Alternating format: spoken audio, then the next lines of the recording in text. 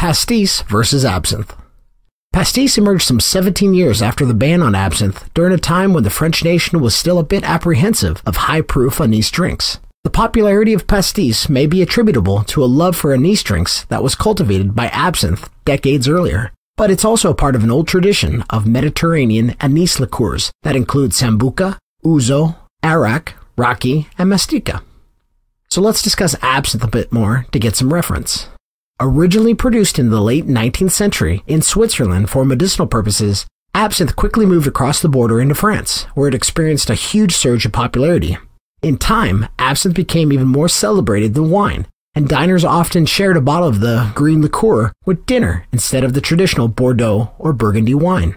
Well, then why was it banned if it was so popular? Well, French wine growers, unhappy about declining sales, started a smear campaign by creating some bad publicity linking absinthe to supposed hallucinogenic properties and a murder. Absinthe was outlawed when the government declared that all food and beverages must be thujone-free.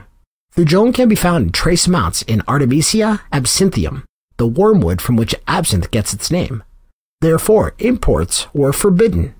Later, though, tests of the green spirit found that thujone levels in absinthe are extremely low. So low, in fact, that people would die of alcohol poisoning before ever feeling the effects that thujone can have on the brain. At the same time, temperance supporters were blaming absinthe for widespread alcoholism in Europe. And by 1915, it was banned in America and most of Europe, which is when pastis slid into the market. Well, sort of. Pastis didn't actually become popular for another 17 years, as France banned not only absinthe, but all anise-based spirits. When the prohibition of milder anise-based spirits, aka everything except absinthe, was finally lifted in 1932, Paul Ricard, who's half of the famous company Pernod Ricard, was ready to fill the hole in France with his pastis. Made and marketed in France as an absinthe replacement, the less potent spirit omitted the infamous wormwood and included a different type of anise.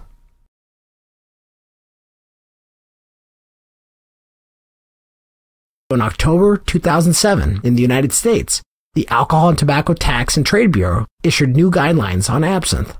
From that day forward, any absinthe containing thujone is legal, as long as it contains less than 10 parts per million.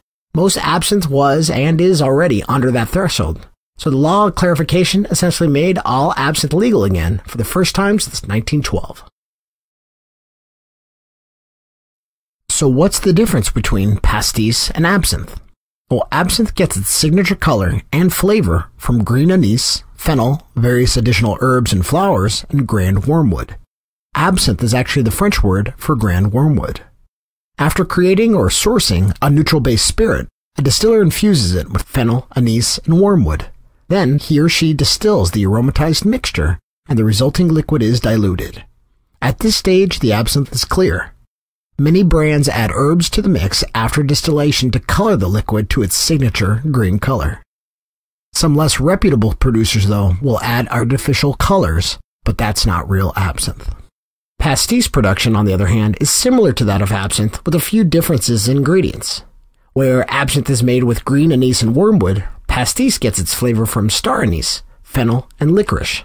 Pastis makers macerate those ingredients with other aromatic plants, depending on the recipe, and distill the mix. Then they add sugar, making pastis a liqueur rather than a spirit. Furthermore, pastis traditionally exhibits the distinct flavor of licorice root, which is not a part of traditional absinthe. Where bottle strength is concerned, traditional absinthe is bottled at 45 to 74% ABV, while pastis is typically bottled at 40 to 50% ABV. Styles of absinthe and pastis.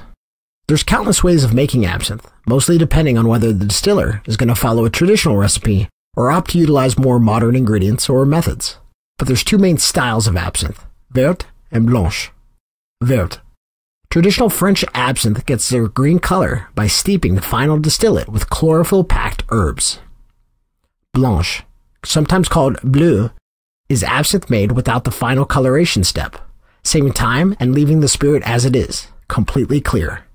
During the absinthe ban, Swiss bootleggers kept their absinthe clear in order to pass it off as a different spirit. The clear version is now considered the country's traditional style. Pastis.